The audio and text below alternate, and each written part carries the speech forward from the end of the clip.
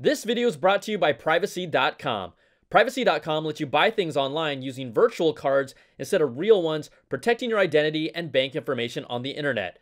Sign up for an account right now, and my viewers that are new customers will automatically get $5 to spend on your first purchase for a limited time. So check out Privacy.com/Brian Tong. What's up, Brian Tong here, and welcome to the Apple Bits for everything good and bad inside the world of Apple. Hey, we're still in Techtober, the month where every company in the tech world, they decide to drop their latest goodies on us.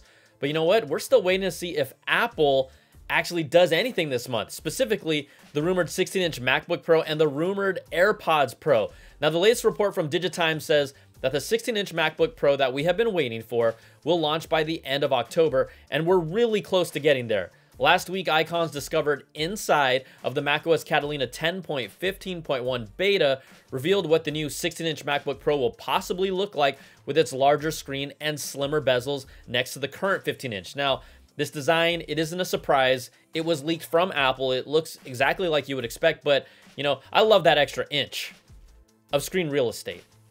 And these leaked icons weren't just put there by accident. They were labeled with 16 in the file name and then referenced as an unreleased MacBook Pro 16.1 model number. Now, reports claim the new 16-inch will have a screen resolution of 3072 by 1920 and an updated scissor keyboard design, which should be a lot more reliable. The new laptop should also see either Intel's latest Coffee Lake processors or even Ice Lake. Intel is yet to announce any Ice Lake chips that are ready for the higher-end MacBook Pros. But that's not all, folks. Apple leaked the new AirPods Pro or AirPods 3 or whatever they want to call them inside of iOS 13.2's beta already. We saw that. And let's be real, you know that they cannot resist from calling them the AirPods Pro. Now, the China Economic Daily is reporting that the new AirPods Pro will also be launching by the end of October with a new Pro name added and a price tag of around $260, which would be about $100 more than the standard AirPods without a wireless charging case. And I know we've already seen what is believed to be the new design, not only from Apple's own leaked icon, but from the leaked parts. And if the original AirPods were modeled after, let's say, electronic toothbrush heads, which they were, the AirPods Pro, they're like graduating to a new and improved hairdryer design aesthetic. Now, in the latest iPhone SE2 reports, Ming-Chi quotes as Apple will use a new liquid crystal polymer antenna design for an improved wireless transmission for the phone that is expected to arrive in the first quarter of 2020. LG, they are also in talks to be the supplier for the LCD displays that will be used in the next-gen iPhone SE. Now, the SE2 is expected to have a similar design to the iPhone 8, with a 4.7-inch display and a Touch ID home button, but with an A13 Bionic chip and 3 gigs of RAM internally. The device is expected to start with 64 gigs and 128 gig storage options, and then come in space gray, silver, and red. Also, you know, the name SE2 might not even be the final name of the device, in case some of you were like really stuck on that name, because I know how some of you all get. All right, we've talked about 2020 as the year the iPhone makes the next big jump, but 2020 is going to be a big year for Apple, period. After Bloomberg's Mark Gurman reports, Apple is targeting next year to release their new augmented reality headset. Now, the time frame could be pushed back if they need more time for development. Apple's AR glasses are expected to pair wirelessly to the iPhone and let it do a majority of the heavy lifting with its processing power to deliver content like messages, emails, maps, and more. Now, it will also possibly be able to play games on the headset, and Apple's reportedly considering even having an app store for the headset itself. Okay, also, like, I'm just thinking out loud right now, how perfect would it be for Apple to release a pair of AR glasses in the year 2020? Like, I could see it. The headline, your 2020 vision is here. Yeah, get it, right? Glasses, 2020. Come on, you know that's good. It's really good. Like, that's why they pay me the big bucks to be on their marketing team right now. Yep, Apple, you could send me the check, like, right now. I'll be looking for it in the mail. Thank you. But you know what? That's not all. Is 2020, it's the target for Apple to finally release an Apple Watch with sleep tracking. And then in an even bigger move, Macs with ARM-based processors, custom designed by Apple, are expected for 2020 as well. Sheesh, then you throw in the new iPhone that's going to take the next leap. And what a beast of a year if all that happens.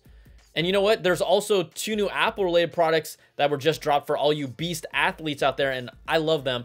Check this out. H2O Audio recently debuted their waterproof headphones called the Interval Swim headphones for Apple Watch swimmers. Now this is pretty awesome, and they are claiming that it's the only waterproof headphone system for Apple Watch, a clip that houses the controls and Apple Watch face attached to the back of swim goggles with Bluetooth 5 earphones that are connected with a wire but are paired wirelessly to the Apple Watch. Now I used to swim when I was younger, and I can just like only imagine what it would have been like to have something like this back then. It's kind of one of those things where you take a moment and then you just realize how amazing tech can be when you see something that just wasn't possible years ago. So I absolutely love this. And then another fitness smart device that I love, the JAXJOX smart kettlebell that connects via an app on your iOS device to track your progress. It's a freaking smart kettlebell that caught my eye even at CES this past year. I like ran into it, so you know I had to check it out.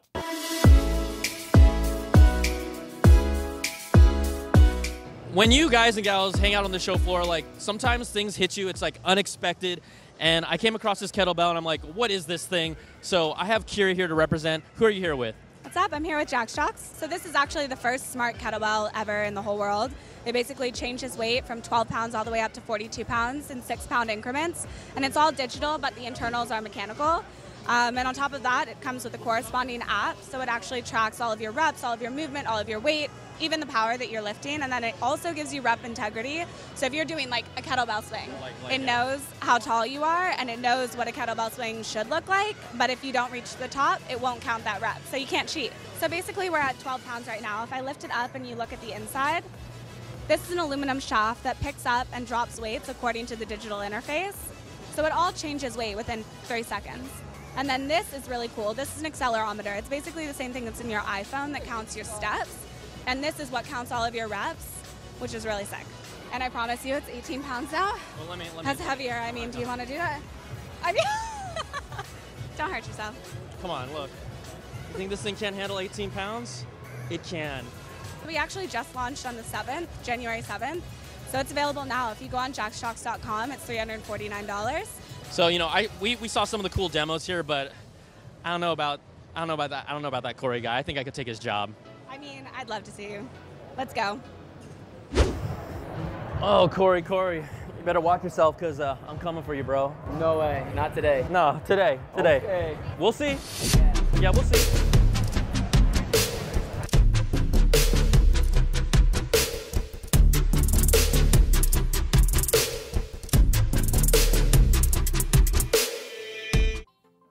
Well, that escalated quickly, but it's honestly a cool, smart gadget, and I can't wait to get back to CES this year to really find more gems like that. All right, thanks again to Privacy.com for sponsoring this video. When you sign up for Privacy.com, it allows you to pay and transfer money online using virtual card numbers instead of your real credit or debit card information. With Privacy.com, you won't have to worry about changing your cards if one of them gets hacked. You can also download a Chrome extension so you'll have access to your cards all the time, and then you can add any you'd like for different services. So for example, when I buy something like movie tickets to The Rise of Skywalker, Star Wars, can't wait, I can click the red icon and then it gives me the option to choose which privacy card that I want to use. I select the one I want and it's using a virtual card number, not my actual one for the transaction, and voila. So go check out privacy.com/BrianTong and sign up for an account. As a special treat for my viewers, new customers will automatically get $5 to spend on your first purchase for a limited time only. Yup, that's free money. Go to privacy.com/BrianTong and sign up now. All right, everybody, that's going to do it for this week. If you like this video, you know what to do. Thumbs up, subs up, and hit that notification bell, ding, to get all my videos when they drop. Plus, check out my weekly Apple Bits XL audio podcast where we just like dive deep into all the latest stories, including the ones that you won't find here. So thanks for watching. Take care, everybody, and we'll see you soon. Peace.